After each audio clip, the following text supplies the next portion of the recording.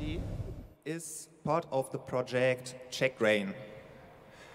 They investigate jailbreaks for iOS devices for the iPhone. iPhones are usually locked down and can't be rooted, as we call it, but technical users try to get root access from time to time anyway. There's a continuous cat and mouse game between Apple and people who find jailbreaks and Apple fixing them again. This jailbreak is a particular one because it's not fixable. QWERTY will introduce us to their work and explain what the problem is and what they found out. Please, warm round of applause for QWERTY. Thank you.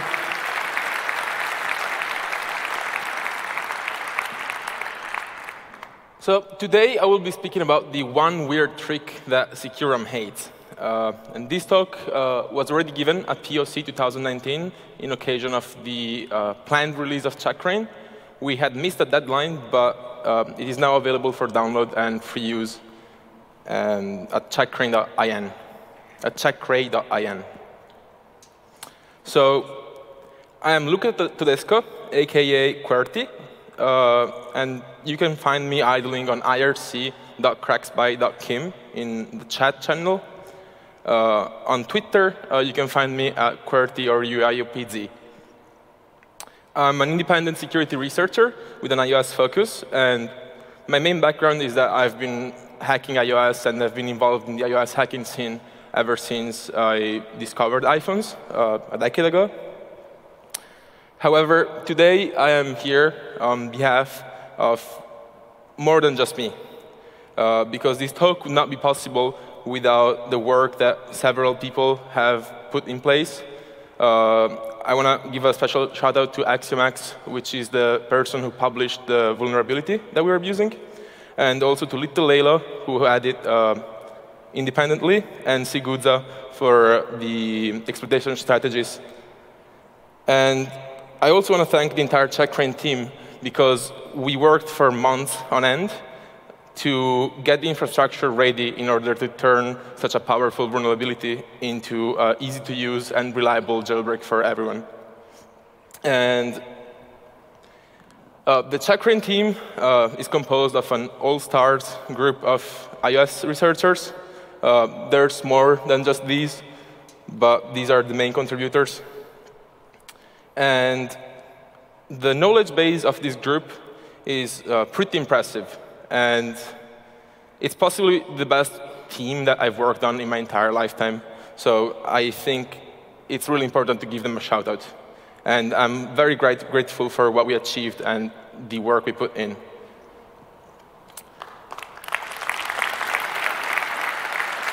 Thank you. So we'll start talking about what is SecureROM. SecureROM is the very first code that will run on your iPhone once you turn it on. And it's a stripped-down version of iBoot, which is the iOS bootloader. And this code is very important because it's placed into mask ROM while your phone is being manufactured. And it's basically the most trusted piece of code that can ever run on the application processor of your phone. The goal of SecureROM is to fetch an image from flash storage for the full bootloader, iBoot, load it in memory, and jump into it. So it's very simple, but it does a bunch of signature validation. And it also provides a recovery mechanism known as DFU, which allows you to recover a phone from an unbootable state or just do a complete restore of the device without relying on the bootloader to be sane.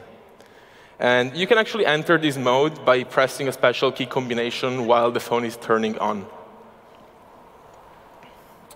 And I'm also going to mention Secure Boot a bunch during this talk. And iOS truly pioneered the concept of Secure Boot. It's one of the most long-running issues in the jailbreak community, the ability to load unsigned code. And it all starts from the root of trust in SecureROM. And every time you load an image in SecureROM, it will perform validation mechanisms, except on the original iPhone, where this was not the case for images that were already flashed into storage. And as I mentioned, yes, this is jailbreaking enemy number one, and jailbreaks want to bypass this. The DFU protocol is a fairly simple protocol implemented over USB control transfers. And again, the goal is to allow the device to get some data from the host. And since this is a stripped-down version of the bootloader, it's designed to be very simple. And basically, there is a special request that you can send to the device with some data appended to it. And once the transfer is done, you can do a sequence of other requests, which will tell the device to boot into the image that you uploaded. There's, however, other ways to exit DFU, including a special request called DFU abort, which will shut down the USB stack and reinitialize it from scratch. As I mentioned, this protocol is implemented over USB control transfers. And so I will go through what exactly a control transfer is.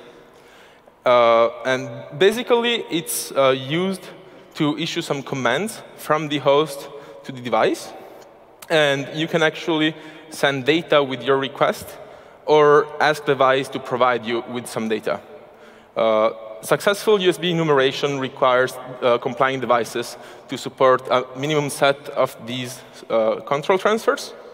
And each control transfer starts with a setup packet, which contains some information on the transfer that's about to happen. And so we have a request type, which specifies which direction the data has to go through. The B request, which is an index of what kind of request you're trying to do. And some other fields. But in our case here, the most interesting one is W length. Because if W length is set to be non-zero, the setup packet is going to be followed by a so-called data phase. During this data phase, the host will send data in a chunked fashion to the device. And again, as I mentioned earlier, this is the mechanism that allows your host to upload files to a DFU device. Although, if you specify a direction of in, the transfer will actually get data from the device. And again, the length of the maximum length of the transfer is specified in the W length field here. And when you send this data phase, the data that you want to transfer is going to be chunked into packets of sizes ranging from 0 bytes to 64 bytes, depending on what USB speed you're running on, and it will send it sequentially. Once the transfer is finished, a status phase follows. And in this status phase marks the end of the control transfer, and a 0-length packet is going to be sent. In the iBoot USB stack, a temporary buffer is allocated in order to get all these chunks, and the data gets mem-copied in the right place every time such a chunk is received by your device. USB and DFU work side to side, because as soon as you enter DFU, the USB stack gets turned on, and during the turn on, this temporary buffer is going to be allocated. And once the control transfer is issued, a pointer to this buffer is going to be copied in a global variable, and the USB stack will use this global variable to figure out where to put the data that it just got in memory. However, when you exit DFU, the USB stack is turned down, and the buffer will get freed. And so we get to the interesting part, which is our bug. So essentially, when we do free this buffer, the global variable of the destination of the data write is not actually nulled out. And these actually can cause use after free type of vulnerability. And so I'll recap the steps to get a trigger for this. So we will have to start a USB control request that has an associated data phase. And as the data phase is being sent out, we will interrupt sending packets and issue a new USB control request. In this case, we will issue a USB DFU abort, which will exit DFU, turning off the USB stack with it, and freeing the buffer. After DFU exits, it will try to load whatever data was loaded, but we don't send any legitimate valid data. And so DFU the image loading will fail, and DFU will re-enter. Once DFU is re-entered, the USB stack is available again to be used, but we have our dangling pointer still available. And if we send a data phase at this point in time without an associated setup packet, the pointer is going to be reused from the previous setup packet that we sent during the earlier DFU stage. And yeah, as soon as this happens, the data is going to be copied on top of such free pointer. And in order to accomplish this, we need some very good control over the USB stack. And so Little Laylo and Siguzza's approach to this was to take an Arduino with a USB host mode shield in order to get complete control. And AxiomX's approach, on the other hand, was to coerce the USB stack in macOS to diverge from specification and abort a transfer midway. And the second approach is not deterministic, but you can actually do multiple attempts, and many USB stacks will actually tell you how much data has been transferred once you abort a request. And from these, you can actually infer whether the attack was successful or not. So as much as it's not deterministic, we found that we got an implementation that could get very close to 100% reliability, practically. And this is a picture of the initial setup to test this out from Siguzza and Little Laylo. However, there is a catch. If you actually attempt to follow these steps, nothing at all would happen, except for two specific devices, A8 and A9, used on the iPhone 6 and the iPhone 6s. And that's because on those two devices, there is actually a bug in the DFU abort functionality. Basically, the USB stack has its own task to process USB transfers. And Siguzza Laylo noted that these two devices do not actually free the task once you tear down the USB stack. And so this structure is going to be leaked in the heap every time a DFU abort is done. And essentially, this gives us the primitive to overwrite the contents of our task structure. And once you yield from another task, from this task, the registers are going to be saved to this structure. And when you schedule this task off, the registers are going to be restored off of it. So the use after free write, in theory, would allow direct register control. However, this is not the case because the use after free write actually happens on the task structure of the currently executing task. And you can't actually overwrite the registers because those are live in the actual hardware-backed registers at that point in time. And when you schedule off, they will actually be saved back to the corrupted task structure, and so your corruption is going to be erased. However, tasks also have an internal linked list from which the actual next task to be scheduled is chosen. And so you can actually create a fake task structure somewhere else in memory, and with the use after free write primitive, corrupt this linked list instead, so the next time that the USB task yields back to the scheduler, it will branch into controlled pointers. And by doing this, we actually achieve direct code execution as the heap on the SecureROM is read-write execute. 32-bit ROMs cannot actually use this strategy, as well as A7, A10, A10X, and A11, which are the newer SoCs. There is no task structure leak to abuse in these, And no crash is triggered whatsoever, because the ROM is deterministic enough that every single time we exit DFU and re-enter DFU, the heap layout is going to look identical, and the buffer for the transfer is going to be reallocated at the same place every single time. And so we need to find a way to break out of this determinism in order to get a proper use after free scenario, where the write will actually hit something that's not supposed to be just generic data. And so AxiomX looked at the SecureROM heap implementation and realized that the heap will return the smallest possible hole available for a given allocation size. And so we can use this property to do heap feng shui. And essentially, what we really need is controlled allocation primitives. So when you actually send a USB transfer, there is actually an associated structure allocated on the heap. And you can actually have multiple USB transfers. In this case, they're transfers from the device to the host specifically, in flight at the same point in time.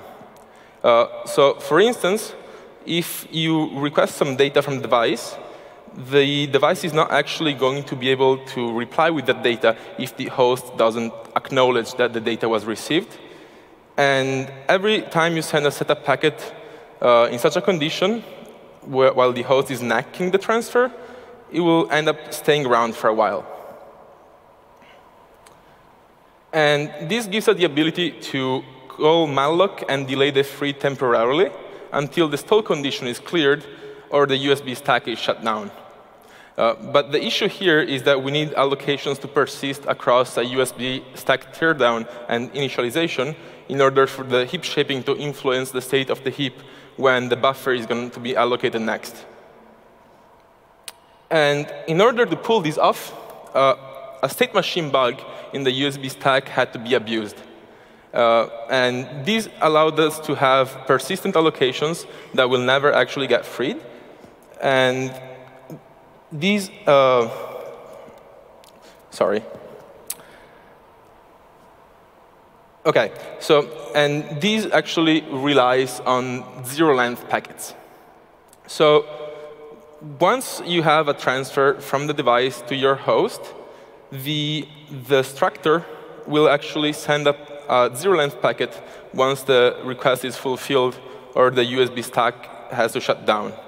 And the issue is that if you're actually shutting down the USB stack, the zero-length packet is going to be sent into the void, and it will never be managed because the pointer of the list of in-flight transfers is going to be nulled out later on. And this leak can be triggered conditionally because zero-length packets are actually only sent upon specific conditions. For instance, requests that are not a multiple of 64 bytes will not require a zero-length packet from the device. And so it's not actually going to be sent, and nothing will happen. So we can actually abuse this in order to carefully craft the state of the heap and end up with an exactly sized hole, which will be the preferred place for malloc to put the IO buffer next. And each USB request structure will also contain a pointer to a callback that is going to be invoked once the structure is freed.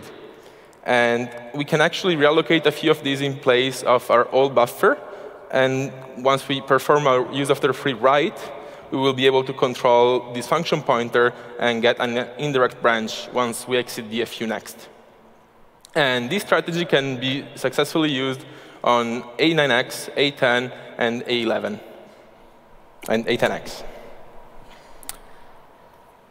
On older devices, however, this technique is not actually usable, as every single transfer will end up leaking if the device has an in endpoint that's stalled. However, we can actually allocate repeatedly and have the heap almost run out, minus the size that we want to have for our next buffer.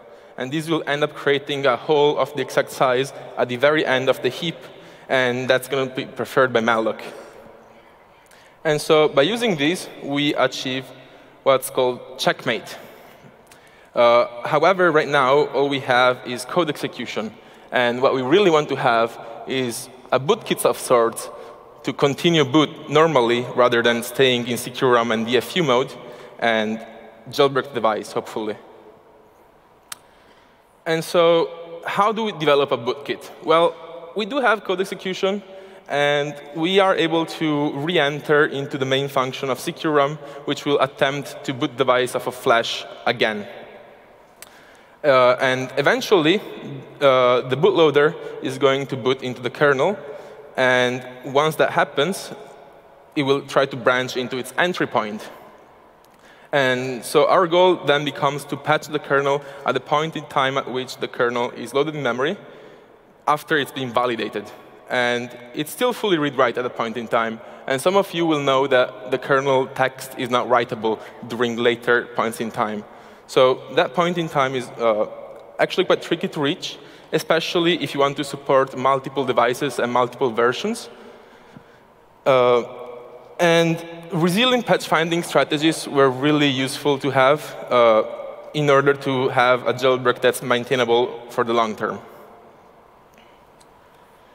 So we ended up going for what's called the boot trampoline, which is the last piece of code of iBoot that is ran before jumping the kernel or another bootloader. And this boot trampoline will wipe the previous stage bootloader from memory, so later stages can't dump the memory and dump the bootloader that way. So researchers can have access to bootloaders. It will also disable the MMU, wipe all the registers, and this actually also touches registers such as x18, which due to ABI constraints are not used anywhere else.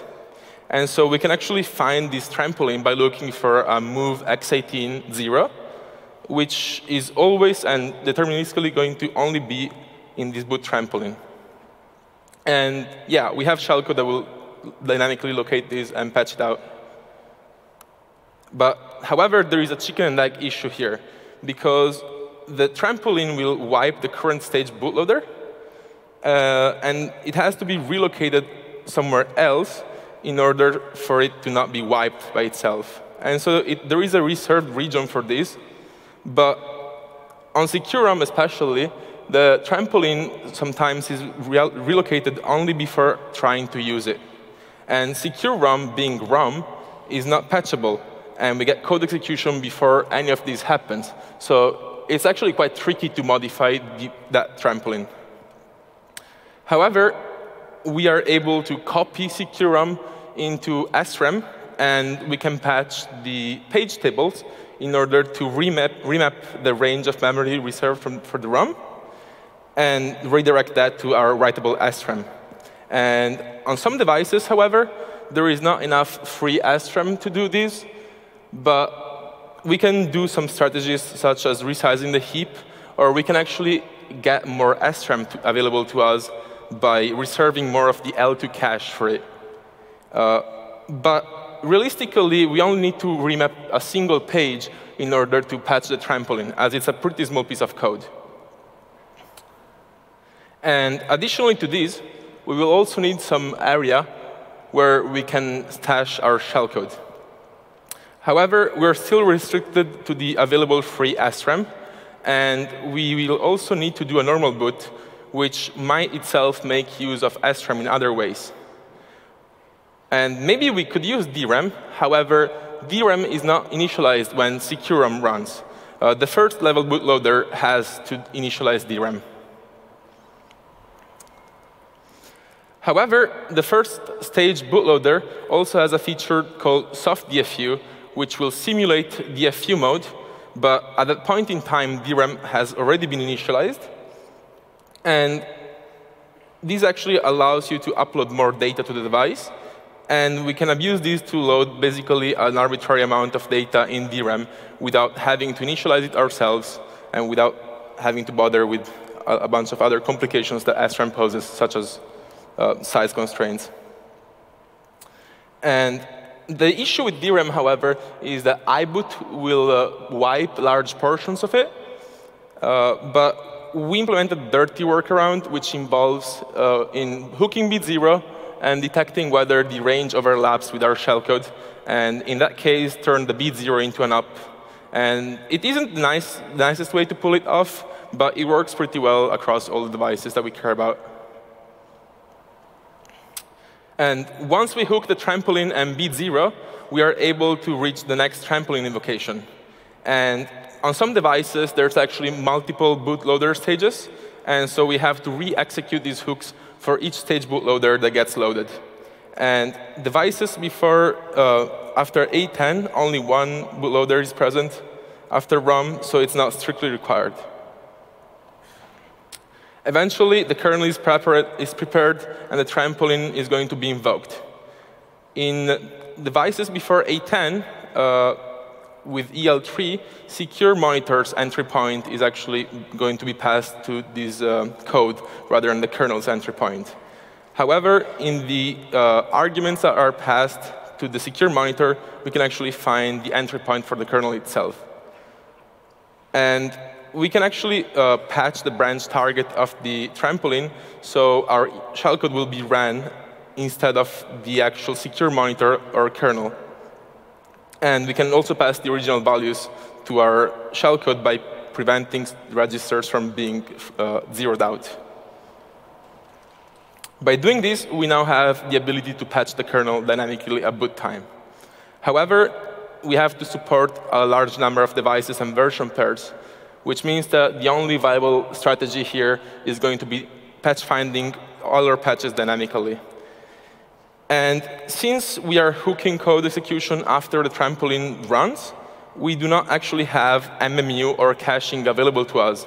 So this becomes really problematic really quickly, because we are going to have to scan the kernel, which is roughly 30 megabytes. So it becomes really slow, really fast. And we will actually have to turn the MMU back on with a fake set of page tables in order to map DRAM as cacheable. And the patch finder can use this cacheable map to find the patches, and that's going to be a lot faster. And our patch finder will apply a pretty old-school kernel patch set. Because KPP and KTRR, which are kernel integrity mechanisms, are not issues, we can patch things that other jailbreaks haven't been able to patch in several years. And so it's basically like it's iOS 8 all over again. So we are actually able to allow full read-write-execute code to be allocated for user space iOS, which is going to be very interesting for emulator kind of people, which hasn't been available to jailbreakers for roughly 4 years now. However, kernel patching alone is actually not going to be enough. The issue is that once the kernel boots, we actually want to keep code execution in order to prepare the jailbroken state. Because we do want to install some apps and tools and SSH daemon, for instance. And doing these before the kernel boots is really tricky, as we would have to implement a file system driver. To solve this issue, we figured out that we could embed a tiny RAM disk in our shellcode. And this RAM disk will hijack code execution once the kernel starts booting user mode. And we can patch device tree in order for the kernel to find this RAM disk. And we can alter the kernel boot arguments in order to have the kernel use it as a root file system rather than the normal NAND flash. And the end result of this was our initial patch finder here.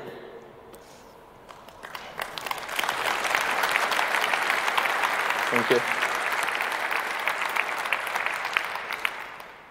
And so we started from SecureROM code execution, and we got all the way to EL0 user mode code execution. However, we need to have our RAM disk be really small, as DFU transfers are pretty slow, and having to wait several seconds on a data upload to boot your device is not great. Additionally, there's copyright concerns, since we should avoid shipping any proprietary Apple code, such as libraries, with such a RAM disk. And again, this is problematic because it means that we have no libraries and no dynamic linker available to us at all. So it's required us to write our own totally legitimate dynamic linker, which doesn't actually do any dynamic linking. It just mounts the real file system in a union mount on top of the RAM disk itself. And so once we do that, we have the full set of Apple libraries available to us, as well as the real dynamic linker. And at that point in time, we can run real code as PID1 before the init in iOS called launchd is ever executed. The root file system at this point is still read-only, and we would really like to keep it that way until the user explicitly decides to change it. This is for forensics applications, for instance. But we also do need to drop some extra files in order to get a shell and allow users to install package managers if they so wish. And so we need the private var partition to be available. The issue with that is that private var is the partition where user data is stored, and on iPhones, user data is encrypted.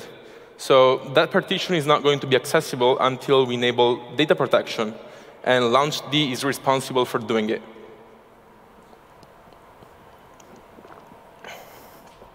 So we need to hook code execution at a later point in time, but still early in the boot process. So we keep on union mounting, and this time around, we mount another disk image on top of user libexec, which is where system daemons are located on iOS. And by doing this, we can override any system daemon. We chose to override status check because it runs at the right point in time across multiple iOS versions. And actually finding something that reliably ran at the right point in time was quite tricky for us, and it took us several attempts with different daemons until we settled on this one. And once we get code execution, we can execute back into a vnode of some other root file system, and then we can just forcefully unmount user libexec overlay DMG. And at this point in time, the system is sane, and we can let launchd continue booting by just executing it. And we can fork before doing so, or inject our own libraries into launchd. And by doing this, code will still be present. At that point in time, we'll have to wait until USB communications are enabled, and we will wait for the host to upload another disk image, this time containing all the required utilities for a basic shell to run, SSH daemon, and an app that allows users to install a proper jailbreak. And we mount these on /bimpack and kickstart the SSH daemon. And so the result is that we can get a root shell on any iPhone that's vulnerable to this, on any version.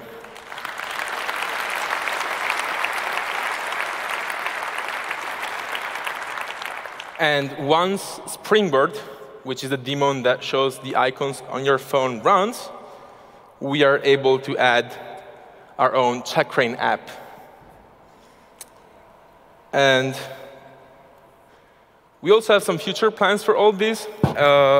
And we would like for this to morph from just a jailbreak into something like Clover, which is a bootloader for Macs and non-Mac devices, PC devices, which allows you to do custom kernel extension loading, and also allows you to do dual booting and boot Linux and Windows on iPhone. And this is still an ongoing area of research, but we are coming up with what we call PongOS, which we only briefly mentioned before today, and it's being officially announced right now, which is a tiny pre-boot execution context. It's a fully custom OS that was written by the checkRAIN team, specifically designed for Apple boards.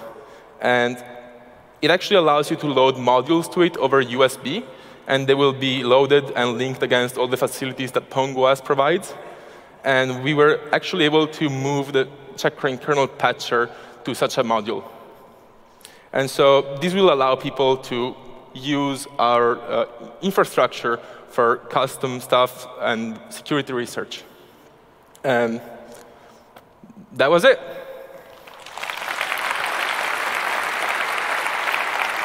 Thank you.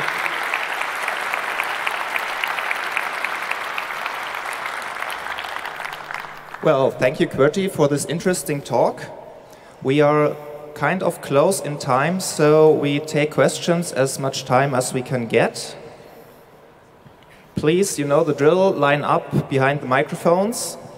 And does the single agent, yeah, the single agent is very eager. There's a question from the internet.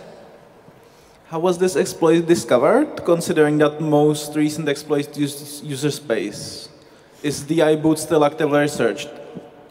So this specific bug was found by multiple parties. The person who ended up publishing this bug, XMX, actually found it by diffing, because this was actually patched by Apple in iBoot, because the USB stack is actually shared between iBoot and SecureROM. And there is a 2-year lag between something getting pushed to iBoot and it actually reaching the semiconductor manufacturing facilities and being flashed onto devices. So yeah, as much as that was patched, it was still good enough for our purposes. And I don't know if there's any more bugs in iBoot, but give it a shot and ping me if you find anything, I guess. OK, thank you. There's 2 questions in front of the microphones. What number is it? I think it is 4. I think Hi. it's 4. Yeah. Really good talk. I've never seen so much great work put into this. Really great job, guys. My main question today is, what is the estimated time of arrival for the Check-Rain Windows build? Thanks in advance. So we've been working really hard on this, and currently Check-Rain is only available for macOS. However, the Linux release is really close, and hopefully it's going to come out by the end of the year. The Windows version is also being worked on really much, and we have several achievements already. We are able to boot some devices, and hopefully that's going to be coming in the next couple months. So there's another question on microphone 4. Yes.